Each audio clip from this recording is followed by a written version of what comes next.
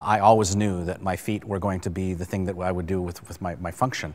Alvin Law, and I am one of the drummers.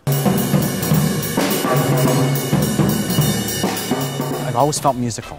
It was something that was in my blood. I used to bang on pots and pans when I was like 3, 4 years old. When you've been playing the drums for 45 years and you imagined in your basement practicing to nobody that someday you might be in a studio doing a film, being here is something I'm still coming to grips with. It's surreal. It's so weird that this song is called Yes I Can, because my mantra in our home growing up, my mom and dad said it till I was tired of it.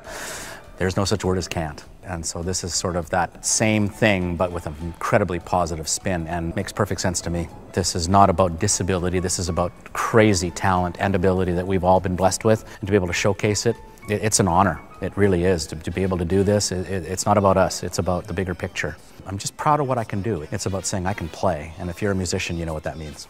All of us collectively in our own personal lives has risen above so much challenge. That's not disability or handicap, that's superhuman, totally. I love that expression. Fits like a glove, well, kinda.